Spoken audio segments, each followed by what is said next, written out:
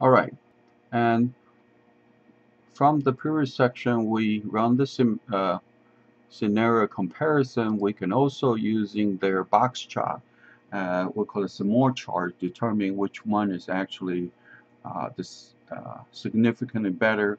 If you look at this, the first three scenario, their reordering point the same, but actually order up to level are different. So you can see that different order up to level quantity actually makes significant because they are not overlapping. But if you compare uh,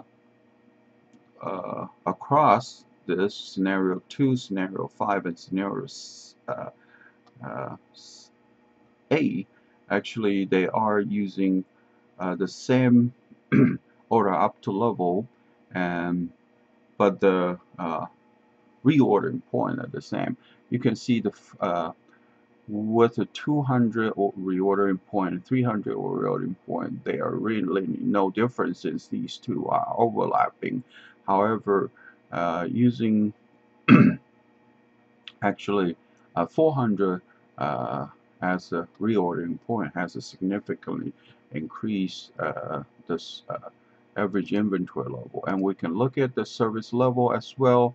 And the other sense, we can look at the ratio between the inventory level and the service level.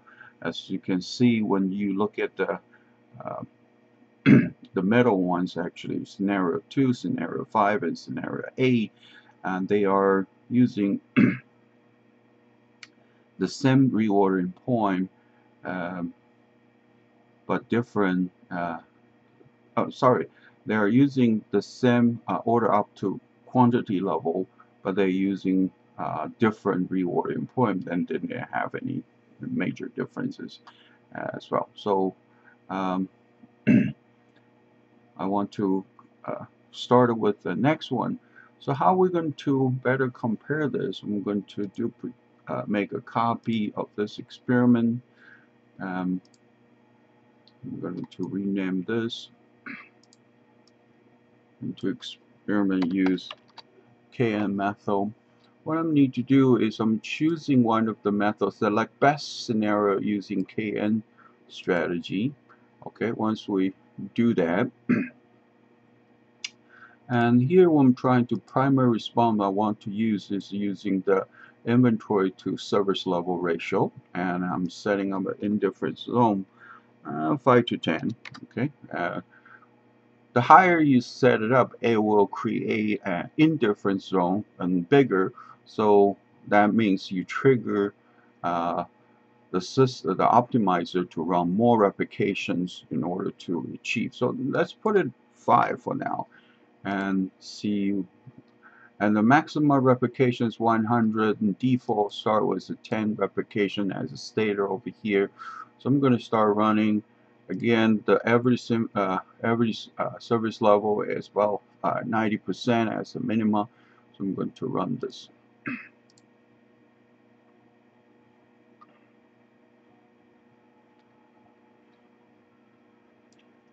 Okay, and finish runs. And again, and for this, actually, it runs for most of the parts.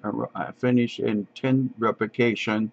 But for scenario number 4, actually, in order to get it within different zone with others, it runs actually additional 4 iteration replication in order to get a proper distinguish from others. And same thing for scenario number 7.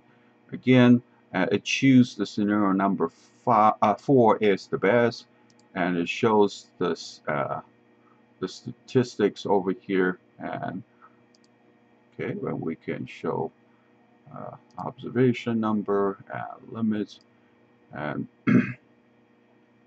so actually you can see how the outcome is. So this will help us using the so-called Kieman-Nielsen method, determining which one is actually the best among the others, and they can.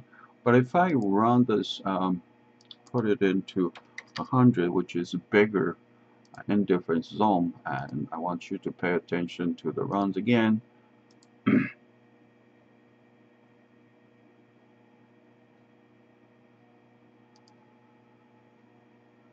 Oh, sorry.